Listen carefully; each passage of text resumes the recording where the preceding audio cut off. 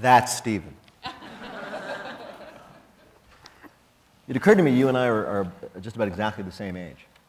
And so we could conceivably be mistaken for each other. And I was thinking, from my perspective, that would be a cool thing. I would enjoy that. You'd have to be wearing a hat. You're not wearing a hat. No, I'm not. I took mine off. I was wearing. Stephen and I were wearing similar hats, but I took mine off. I've known you for an hour and a half, and you were wearing a hat the whole time. And this is the first time you've ever seen me without a hat. It is. It's a little shocking. It is. Yeah. Even backstage at BAM, where I met you 3 months ago, you were wearing a hat, I think. Yeah. Yes. Yeah. You wear hats. I have never. Now I've seen you twice, and I've seen many photographs of you, and you're always wearing a hat. I actually take off the hat just before getting into the shower. Really? And stand under the spigot. Faucet. Keeping my head warm. Right. My head gets very cold very quickly the instant I take off my So hat. you're like, you turn on the water, so it's hot water. Yep. You get the water in the right temperature, because we all know that's a process. The water is the correct temperature. You turn on the switch so it comes out of the faucet, and then you sort of in the manner of Indiana Jones replacing the gold idol with the sandbag, you whip off the hat, get your head under the faucet so that your head at no point is exposed to the cold air. Correct. So what else do you guys want to know? No, actually, I was about to. We were having a halfway conversation. through an anecdote when we suddenly realized we had to go on stage. So yesterday I was at a birthday party, and as you do at a birthday party, we played, a game of humiliation, and we were exchanging. Everyone was telling the most embarrassing dream that they had had, and for me, I won because in college, I took a class in the biopsychology of waking, sleeping, and dreaming, where we had to write down our dreams whenever we woke up and had a dream. And that's always been pretty easy for me. So I had much wilder dreams than the other people in the class, dependably. But the professor, the last time anyone mentioned what their dream had been was when I mentioned what my dream had been. I just sort of read what I had written upon waking up. Raped 12-year-old boy up against the wall in a white sari. And, like, I don't remember this dream, but I sure remember the reaction of the class. Yeah. So... And then, okay. I thought we were going to go in a different party. direction with that. I will confess. That's a little disturbing. Yeah. But I mean, it wasn't the most disturbing of the dreams I had during that period. It was just the most disturbing one that you would read to a class. Right. Anyway. So you grew up where exactly? Oh God. I was born in Yonkers, New York. Mm-hmm. When I was 23, my mother and I counted the number of places we had lived, or I had lived, mostly with her, not entirely, and we counted 33. So 33 places in 23 years. That almost sounds like one of your albums. Sure. My mother was a hippie, so we bounced around a lot. Yeah. On top of which, I was briefly even an army brat, and we lived in Baden-Baden, Germany. Really? Your mother presumably didn't join the army, but was with somebody who, or did she? She did not join the army. She says she was horribly bored in Baden-Baden because all she had to do was go to dinner parties. And she was particularly humiliated somehow by they would have raffles at the dinner parties to benefit some local cause. And she would have to have a little clothespin. Yes. On the end of her skirt. And she, being a good beatnik hippie type, thought that was totally degrading. Wait a minute. Why would she have to have a clothespin on the end of her skirt to hold the skirt? To hold the number of the raffle. Okay. So, all right, I don't so understand she's going this to story, dinner I'm just telling parties you. at an army base in Baden-Baden, Germany. Yes. And there are raffles at the dinner party. Yes. And the raffle requires you to attach a number to your skirt with a clothespin. So you have to wear a skirt. Aha! And this your mother objected to. She was an existentialist. You know, she was reading Sartre, and she wanted to like, dress all in black and be like Audrey Hepburn, only a beatnik, for real. So yeah, my first language is German. Is it? Yes. Okay. Gut banana. Is it? Yes. That means, Yes. I presume, good banana. Yes. Yes. I have That no was my more... first words. Really? Yeah. That was the first thing you said? Yeah. Did you rhyme it with something? Not yet. Not yet. That came. It's a some very months long later. second line. So you, if I understand correctly, you were being raised by a single mother, your mother. You did not meet your father until you were something like in your 30s? 40. 40s. And who? Last year. Last year. Maybe a year before. Last year. So presumably your father. 2013. 2013, and your mother and your father had some assignation sometime. Presumably. One would think. According to the latest science, that was necessary. Yes. What did you know about your father growing up, if anything? He was a barefoot hippie who lived on a houseboat in St. Thomas. And he was, later in New York, he was managed by Doc Pomus, the songwriter of Why Do Fools Fall in Love, Right. and This Magic Moment, and Save the Last Dance for Me. And the two times that I have met my father have been at screenings that Doc Pomus's daughter, screenings of a documentary that Doc Pomus's daughter made about her father, in which my father is a talking head. Right. Did you know who your father was growing up? Did you know his name? Did you know that he was a folk singer out there? Yeah, eventually I actually found his records in Right. So record you stores. grew up, you knew that your father had this name, he was out there, he was doing stuff, but you had no connection to him. Right. You had no instinct, even when you were a rebellious teenager, presumably, to find him, to berate him, to greet him, to do anything. No. When I was a rebellious teenager, my mother was incredibly easy to rebel against. She's a Tibetan Buddhist who was raised Catholic, so practically anything constituted rebellion. Believing in the physical universe constituted rebellion. It's like, Knocking on the table, exactly. hey, Ma! Exactly. Matter. That was like peeing on the furniture. Really? Yeah. Not, not passing through the ethereal floor, perhaps. No. Yeah. So you didn't have to try that hard. I guess I'm interested because it seems odd to me to grow up, presumably in the era when I grew up, and not have a father. That happens to a lot of people, but not express any curiosity, hostility, anything towards him. He just wasn't a factor. Well, since I hadn't met him, I didn't have any hostility towards him. Oh, that hasn't stopped all kinds of children. Also, I had plenty of other people to have hostility Oh, towards. I see. Like who? At that. He said, at a certain point, I'm going to bail out and start showing slides. An androgyne from Anchorage annoyed an anthropologist and suffered injuries that sent him to the gynecologist. These are from your new book, They are. which are poems inspired by the list of two-letter words allowable in the official Scrabble dictionary. As of summer 2014. Right. Can you explain how this came to be? So on tour in 2012, I was playing Scrabble and Words with Friends with everybody else on tour and with other people in other countries, and I was terrible.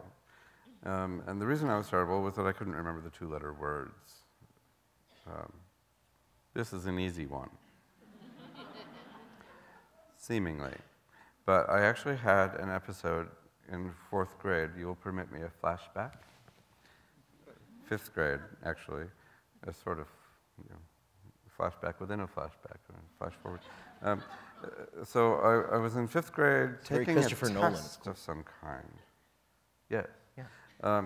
I was taking a test in social studies or something like that, and I was really familiar with the material. I was bored. So my brain said, let's ruin Stephen's test. And I forgot how to say in English the indefinite article before a vowel sound. Really? I couldn't remember what the second letter was. I remembered the first letter. But I went all through the alphabet, like so, and nothing sounded familiar, or they all sounded sort of equally probable. Right. So I had to do the rest of the test without using the indefinite article before a vowel sound, Right. which contorted some of my sentences. Right. And So no discussing indeterminate apples, for example.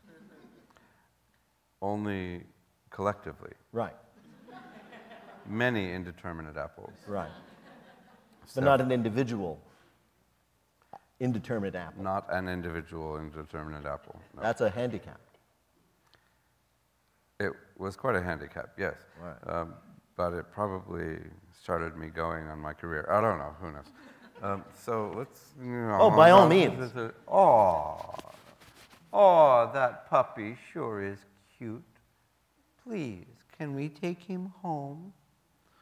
The victims of the vampire dog could fill a hefty tome. So as you see, I have got Roz Chast to do my illustrating for me. Yay. And Roz Chast is awesome. yes. So this is her idea of vampire dog. My idea of vampire dog is simply my dog Irving, who unfortunately perished during the galley Right. section of the book. So Irving actually looked basically like a bat with a deer's body. A bat with a deer's body. A bat with a deer's body, yeah. So he had that kind of rodent-like face, ears, Yes, like that, but had, as a deer, right. yeah. He Chu- was a Chihuahua, Right. yeah. Whereas this is, I don't know. Yeah, I more looked at that Jack illustration. Russell or- Yeah. I don't know. Yeah, that's more of a big bad wolf. I would Yeah, say. yeah. Yeah. We should talk about the. I want to hear you do the rest of the ones you have, but the two-letter words in Scrabble or Words with Friends.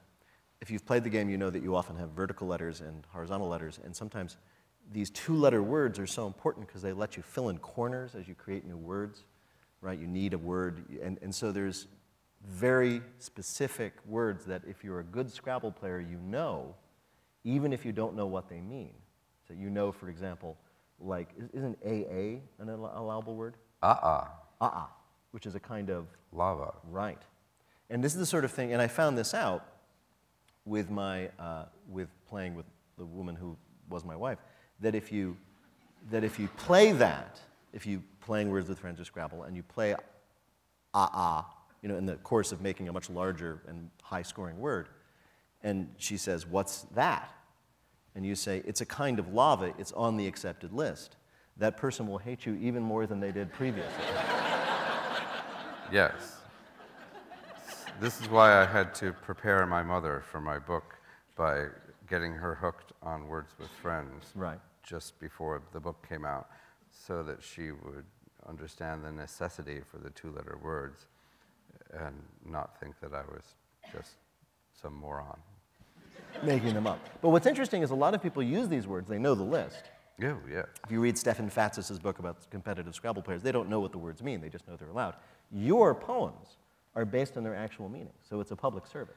Right, because I can't remember I can't remember all these words. I have a terrible memory, and so I had to write this book in order to remember them.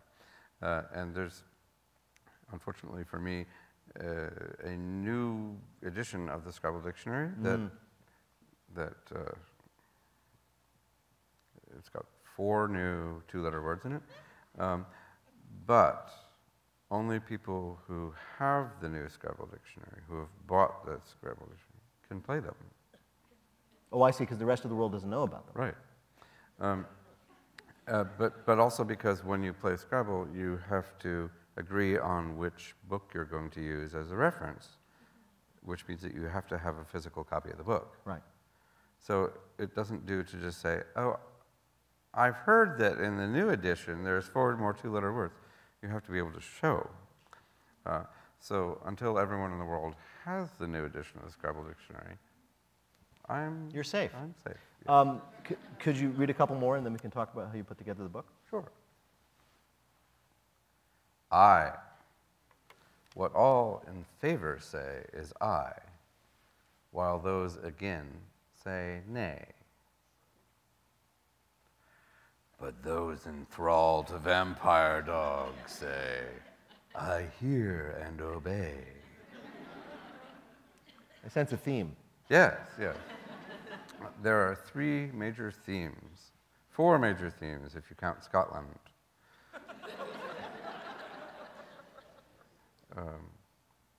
What are these themes? Vampire dog, gender silliness. Maybe Scotland is the 3rd theme. Okay, let's go on to this. Let's see if we encounter what are the other themes. Nope, wrong way.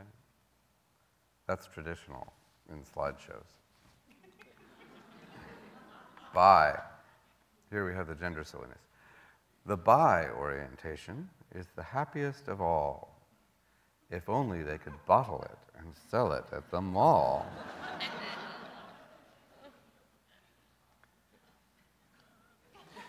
Another Roz Chast masterpiece. You have to like that one. How did you come to write these things? Were you like studying the list to play Words with Friends with your mother, and then you started, did you say, I need a mnemonic? Were you thinking to yourself, oh, these would make an amusing little poem? Well, not my mother. I would never have been able to get my mother to start playing Words with Friends if she didn't know that I had a book coming out that required her to be playing this game. She's not a frivolous person. She's a Tibetan Buddhist who was raised Catholic. That requires commitment, discipline. It's like being a mortician who was raised Quaker. Why would a mortician who was raised Quaker have any unusual or untoward difficulties in being a mortician? No music. No music? No music. A funeral home without music. Anyway. Oh! I was thinking more of the embalming process, which I thought a Quaker would be able to handle as well as anybody. I think so too. All right, let's move on. De.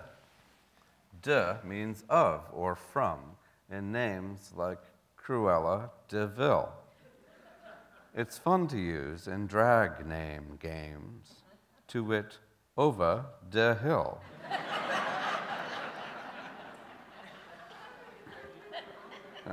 This is also not a portrait of my dog Irving. My dog Irving would never have been caught dead in a yellow bow. It looks more like my new dog, actually. You got a new dog, because Irving died. Yeah. What did you get? Another Chihuahua. You like Chihuahuas? I travel a lot, and sometimes I need to travel with my dog, and it makes sense to be able to travel with my dog at my feet, under the plane seat. You do that.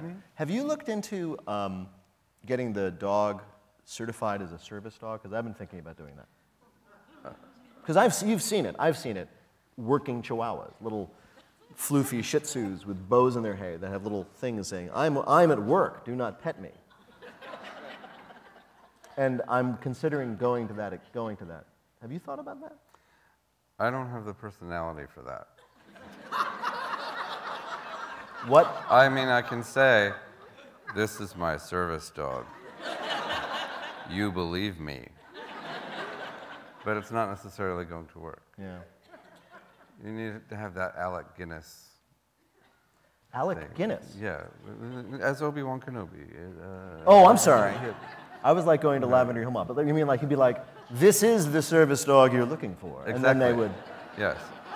Or Daniel Day-Lewis in Bram Stoker's Dracula. You do not see me. Daniel Day-Lewis is not. Is he in Bram Not Stoker? Daniel. No, that's Gary Oldman. Gary Oldman. Right. I always get them mixed up. Yeah, I understand. Yeah. So many people do. Yes. So It was because in the unbearable lightness of being. I still can't remember which one it was. That was Daniel Day-Lewis. Okay, well. Yeah. I think he was a vampire in Prague. No, that was different. Did you sit down and say to yourself, I am, as a writer's task, I am going to write a poem for all of the two-letter words? Because... Not as a writer's task, as a player of Scrabble on Words with Friends who needed a mnemonic device. Because I started out with, like, how the heck am I going to remember ah? Well, I guess I could look it up. Yeah, okay, ava, it's lava. How can I remember that? Well, how many kinds of lava are there? Oh, look, there's 2. Oh, the other one's called Pahoe Hoe. Oh, I could make that rhyme. Oh. The reason I ask is because I first encountered your music, The Magnetic Fields, when the friend of mine gave me your album, I, right? Which is a series of songs, 16 or so. We like to call it Yeah. because it's a lowercase I. Yeah. So he gave me the album, I. I said, "What's that?" He said, I. And it's 16 or so songs, all of which begin with the letter I. I do this, I believe, I like this. And then there's 69 love songs. And it seems as if you are setting yourselves tasks, like, I'm going to write a record in which all the songs begin with the letter I. And now we have this, in which you've written poems for all the two-letter words in Scrabble. And what I see is a kind of formalistic mind working, going, it would be very interesting to attempt that challenge. Am I completely wrong? Well, more than Yeah, more than that. Yeah. Not, well. yeah, sure. I like challenges. My nightmare is being in a blues band and having to do the same thing over and over again for 70 years. Really? Yes, I prefer to, come up with my own constraints. Right. And so, I mean, I remember once seeing Robert Wilson many, many, many years ago, the stage director, and he has just done this thing, The Civil Wars, which was this enormous, sprawling, surrealistic theater thing, and he was explaining, we all showed up at this auditorium to hear him explain it, and he said, I wanted to do something in 5 parts, and he drew 5 boxes. And then he said, and I wanted to do things between the 5 parts, so he drew little boxes. And then I decided to, and so pretty soon he had some boxes, and that was it.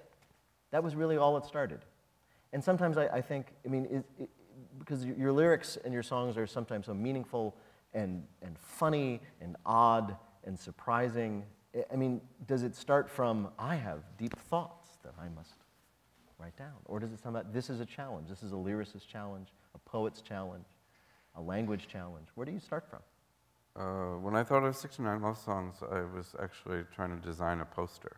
69 love songs. Yeah, I thought, now, I really like that Sweeney Todd poster.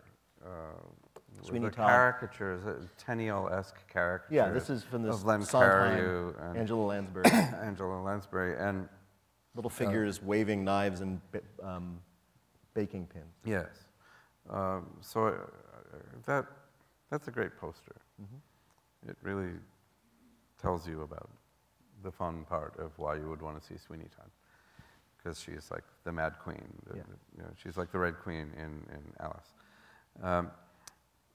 And I was sitting in the Townhouse, which is a Tony gay bar in Midtown Manhattan, where they don't let you wear a hat now, so I haven't been there in years.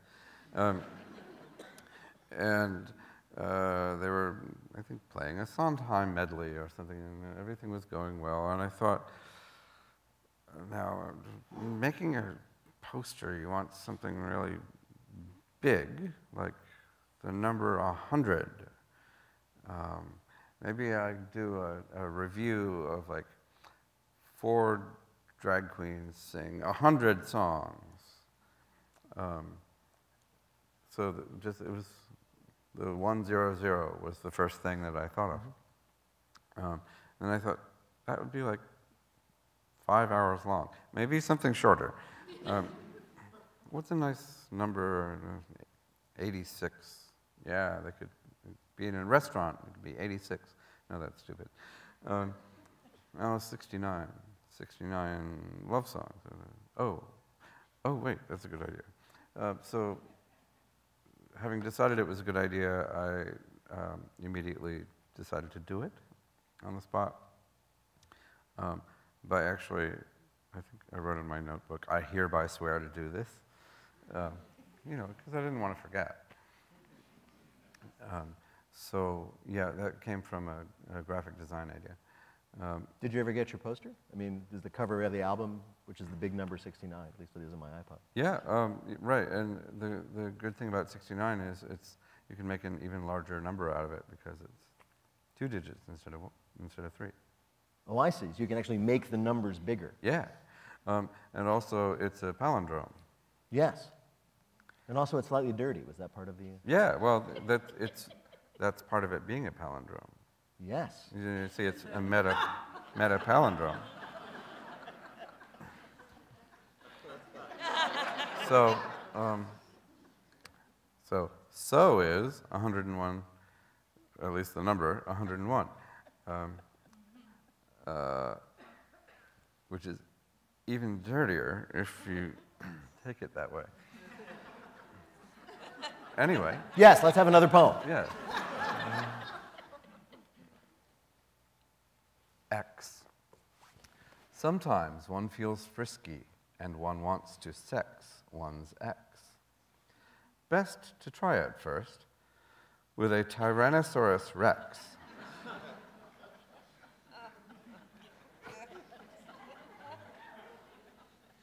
I like to think that the woman in the bed looks quite a lot like Roz Chast.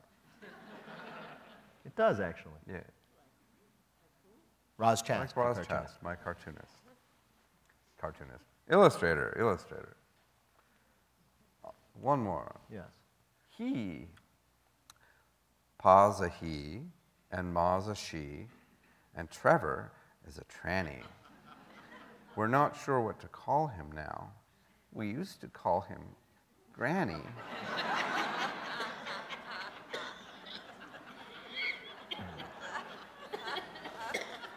Roz Chast has had a long and distinguished career, primarily as a cartoonist of The New Yorker, of course. I bet that's the first time she's drawn a transsexual sailor. You think? I would bet. I ran into her in the pages of Nature magazine a few weeks ago, where she was drawing something so esoteric. It was about some aspect of sequencing the tsetse fly genome or something. And it was so esoteric that I was surprised that Roz had taken the trouble to figure out what they were talking about. But she did several different cartoons for this abstruse topic. I am perfectly willing to believe that Roz Chast routinely draws illustrations of advanced genomics. Transsexuals. Well, I bet she's, she probably came up drawing for Christopher Street or Possibly. Well, Village Voice would have asked. When you were growing up, who were you listening to? Were you a Broadway guy? Were you listening to? You've said your favorite band in the world is ABBA. Mm-hmm. And that remains true? Yeah. Who else is there?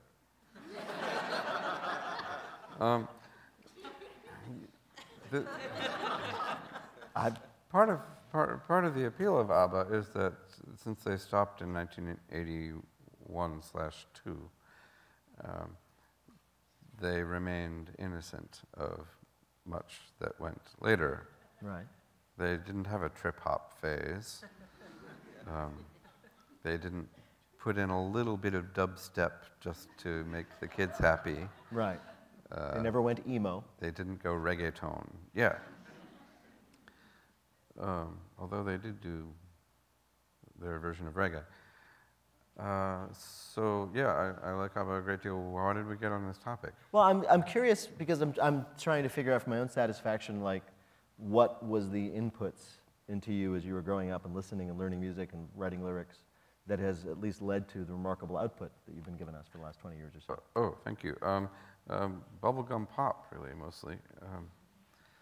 I liked, when I was 11, I liked ABBA and the Bay City Rollers. Oh, sure. And Sweet, which tells you when I was 11.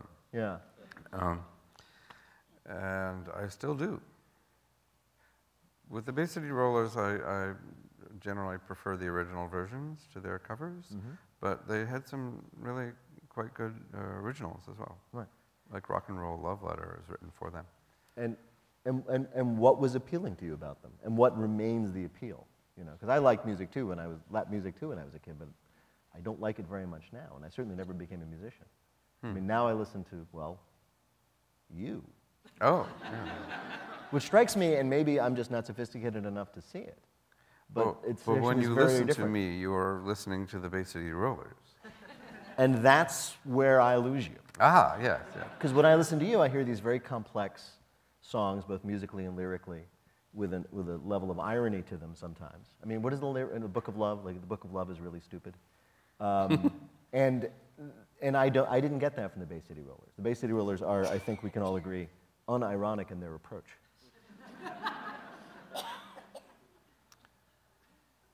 The lead singer was convicted of assaulting his girlfriend with an air gun. Oh, now I get it. Well, be that as it may, and certainly I grant you, air gun assault gives you indie cred. But I'm not trying to. Without it, we wouldn't have a William Burroughs, right?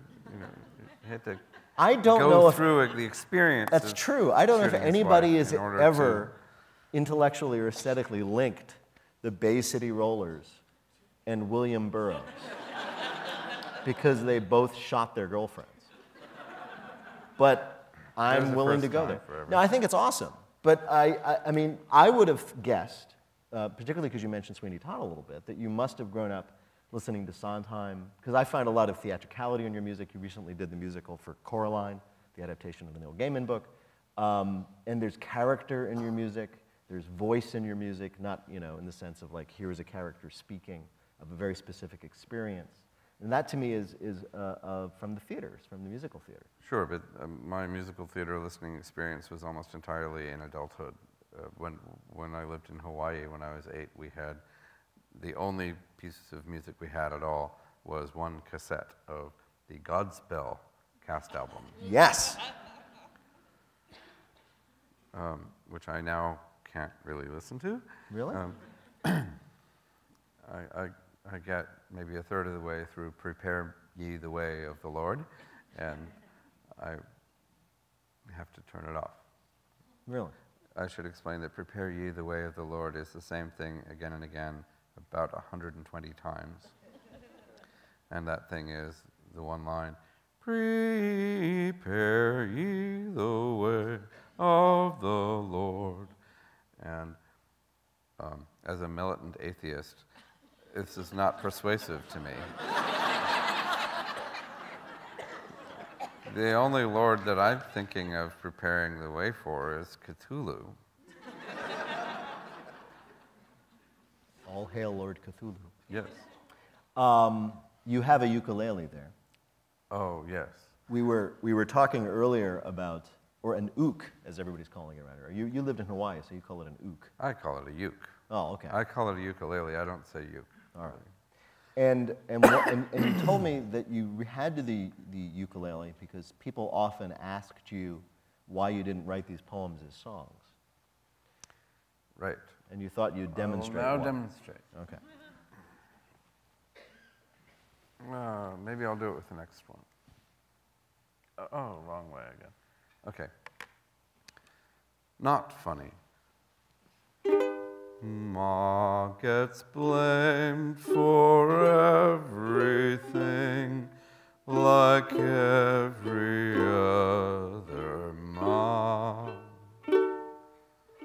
Pa, meanwhile, is on a pub crawl, skanking to the sky.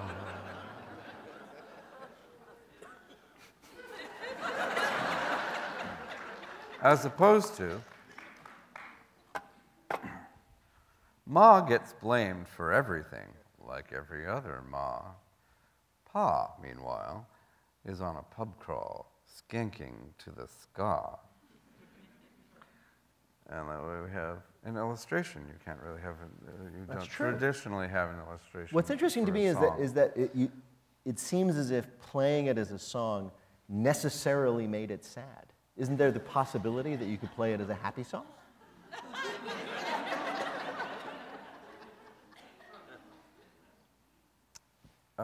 Yes, there would be the usual ABBA technique of having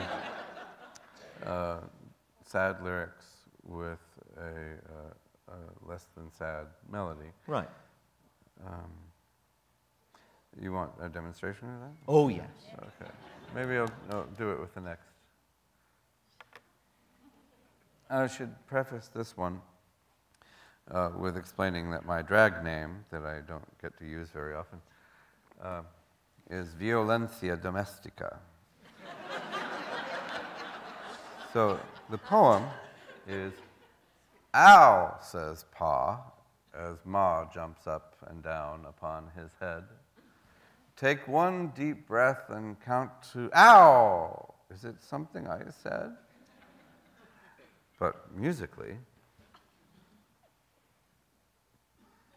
"Ow," says Pa, as Ma jumps up and down upon his head. Take one deep breath and count to, ow. Is it something I said?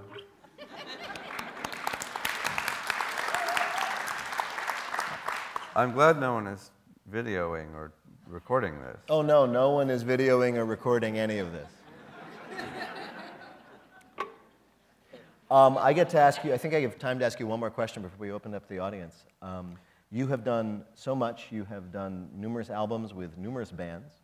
You have scored films. You have written at least one that I know of off-Broadway show. You have done a number of operas, theatrical things. You've collaborated with Lemony Snicket, which is the dream of so many of us, and you have achieved it. Is there something that you really want to do, or have really wanted to do, that you haven't done yet? Oh, and then I should have said, now, of course, you've written a charming book of poems, funny and amusing in the manner of, say, an Edward Gorey or an Ogden Nash, which is no small thing. So what's next? What's the thing that's like, but I really wish I could have done this? Well, I suppose book-wise, I still should write the Great American Verse novel. Do you like? Yes. Do you know the Golden Gate by Vikram Seth? I do. I love that book, and I apologize so dearly for forgetting his name. David Rakoff, of course, before he died, wrote a novel in verse, which I haven't read. You know, I haven't read that one either. Yeah. I have it at home, but I haven't read it. Yeah. I had a bed bug scare. Oh. 2 years ago. Now, I had to put every book I had in boxes, shrink-wrapped, in the garage, and gradually, once every 2 weeks, take a shrink-wrapped box of books out and put it in my serial killer-style freezer chest. And then Is that what they're called? It's like serial killer freezers? I think it's abbreviated SKS. Okay. But yes, and I would thaw one box of books every 2 weeks. So all of the books in my house are in no order whatsoever. Right. So I have no idea. Lulu knows where the David Rakoff book is. And he's not telling us until the Great Awakening and the doom of all humanity. Nope. No. I think at this point, with that note, we'll open it up to your questions for Mr. Stephin Merritt. And people are coming through the audience with microphones. And while they do that, I will read Ox. Trixie was the ox princess. She ruled the happy oxen until a rival dosed her with a nasty neurotoxin. Go ahead. Hi. Hi. I had a quick question. Were you ever tempted to title the book All My Little Words? No, but when I went to the New Yorker office to be interviewed, the writer said, "Now, I wanted to make sure that I interview you early on in this process because I know that someone else is going to think of this before I do, but I'm gonna title the article All My Little Words." And I was like, yeah.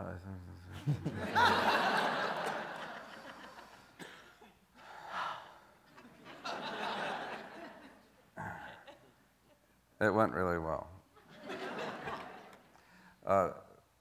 In fact, the New Yorker piece was almost entirely a Roz Chast interview, which was fine because she also has another book out, which is wonderful. It's called Can't We Talk About Something More Pleasant? And it's a memoir of her parents' decline and eventual death, the end. Yeah. But it's very quite funny great, and yeah. informative and discusses things that we don't ordinarily get to learn about, like incontinence. You want to read this one? Pa paws Paolo from Paducah sometimes in the loo. Ma paws Withnail and I she rescued from the zoo. I should explain that earlier in the book we have met the eye, a threatened three-toed sloth found only in Brazil. And so we already know which one is the eye. I love that that is Roz Chast's depiction of rough trade. Yeah. Further, I like that you dragged her out of her comfort zone, and I think she appreciates that too. Further questions? I had a question about the bed bugs. Bed bugs, yes? Yes, were you able to get rid of the bed bugs by cold, by freezing, because I also had bed bugs. And we had to heat up the house to 121 degrees to get rid of them all. Really? You had to turn up the heat to... No, well, you have to have a company come in. You can't turn up your own heat that way. They have to bring in many heaters, and I highly recommend it if anyone does get bed bugs, because it works and there's no toxic chemical. Oh. Did it like... It's embarrassing, but... Did it like bake your books? We had to do what he was describing. We had to take our records out of the house and put them in the garage because they would have melted. We had to put a lot of things in the refrigerator so they wouldn't melt. Sure. Well, and still some things got destroyed. But the bed bugs were gone. They're still gone. Are your bed bugs gone? Yeah, but for me the issue was the eggs, and you could freeze the eggs for 2 weeks, and they're no longer viable. But then I still had all these books in the garage, which I kept for 2 years. I still had, I think, 7 boxes of books by the end of my thawing one every fortnight. Because I have a lot of books, and I guess that's 104 boxes plus 7. I guess I have 111 boxes of books, except for the ones that I bought during those 2 years. Did you have to freeze all of them? Not the ones I bought during the 2 years. I understand. Yeah, I had to freeze all of them. But the bed bugs are done. That was the question. Yes. Okay. I had them in my studio apartment in New York. So basically, I just had people come in and do it for me. And the only thing that they couldn't do was the books. So there were 3 bombings of my apartment with the most toxic chemicals conceivable. I asked for it to be defoliated, as though in some country filled with people you don't like. One more. All right, one more. A little more than one more. Up from an unhallowed grave, the vampire dog arises. Now Chihuahua, now Great Dane, a master of disguises. That looks more like Irving. What can you tell? Yeah, he looks better. Does the vampire dog appear as a puppy to most people? So as to fool them into... Well, yes. Yes. Yes. Hence, oh, that puppy sure is cute.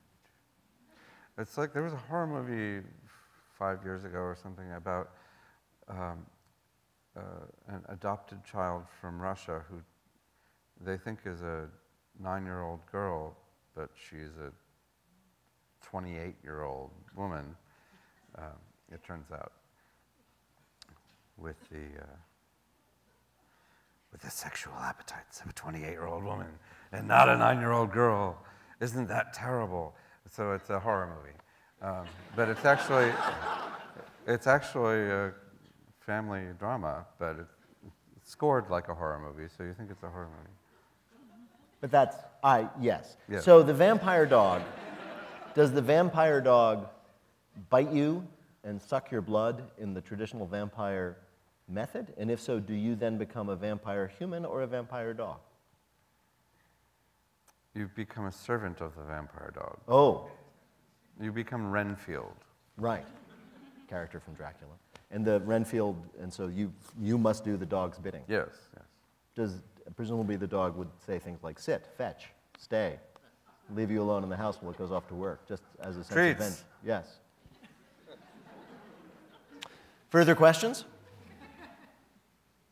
You've lived quite a few places. Are there any particular parts of the country or world that you found challenging? And if so, what did you learn from it? I find them all challenging. What do you mean? Particularly challenging. Well, LA was particularly challenging. I'm a New Yorker. I lived there for 6 years, and people still thought I was making fun of them. You weren't? Were you out there trying to pursue the music business? I was out there for elbow room space. You know, I had a whole house for the first time, which I quickly outgrew.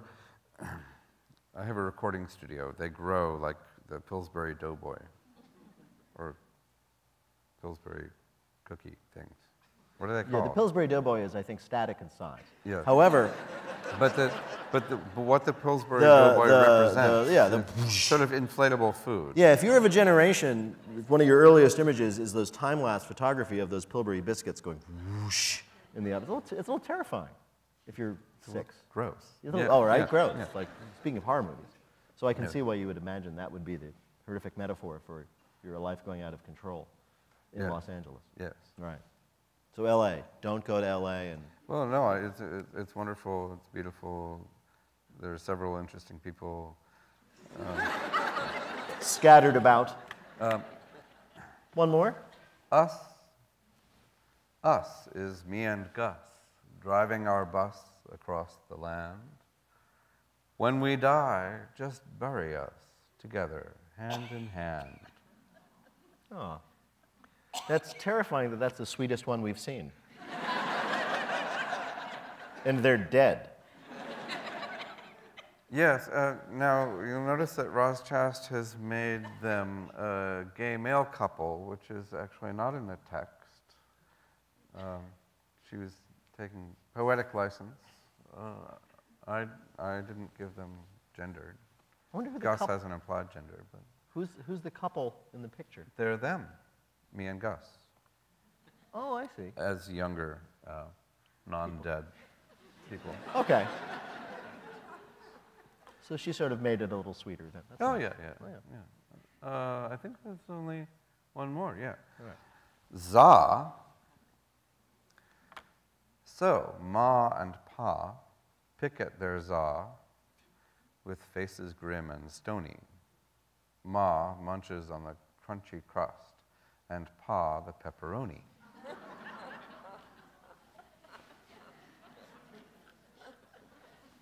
There's also some gender criticism there, I think. There's some subtle implications. Pa is eating a phallic sausage, and Ma is a vegetarian. I didn't think I'd have to explain that to a man who found the number 101 erotic. Yep. I still don't know what that was It's got a hole about. in the middle. Oh. Okay. So we have time for a couple more questions.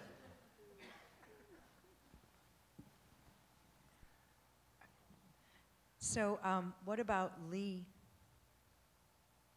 What about what? What about Lee? What about Lee? L-I. Oh, L-I. I only have 16 slides. Which is a good segue to say that all of the two-letter words are in the book, which is available for sale outside, and Stephen will be, in fact, signing those books momentarily. So, do you know the poem for Lee off the top of your head?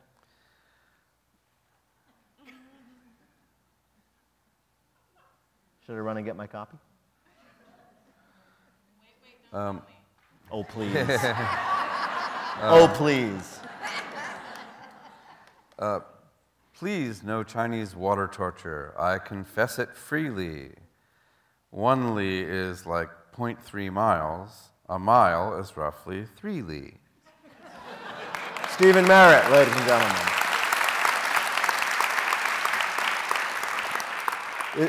We have one more person? One more person, I think. Go ahead.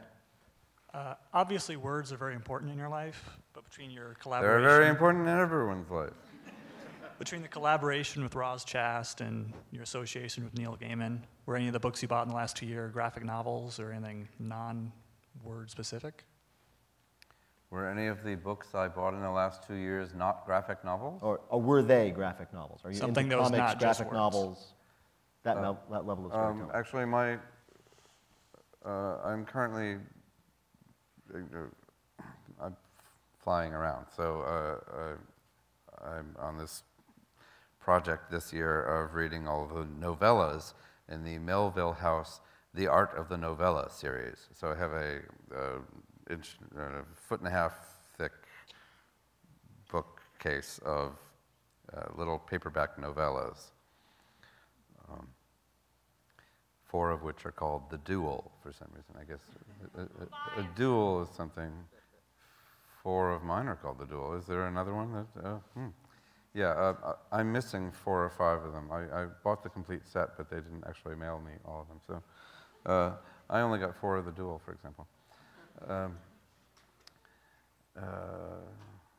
So yeah, words are important to me. I read all the time. Music is what I do to afford more books. I think that's a very good way to leave it. So you'll be signing your book outside, and tomorrow night you're at the Old Town School. You're doing a solo concert. You are playing, as I read, from your back catalog quite considerably. Yes, my back catalog and my current catalog and the rest of it. Right. Me and a metronome. A metronome? Yeah. It would just be you and a metronome? It's a simple sort of robot. Right. Stephin Merritt and his simple sort of robot will be there tonight. Thank you so much for coming. Stephen, thank you so much. Thank you.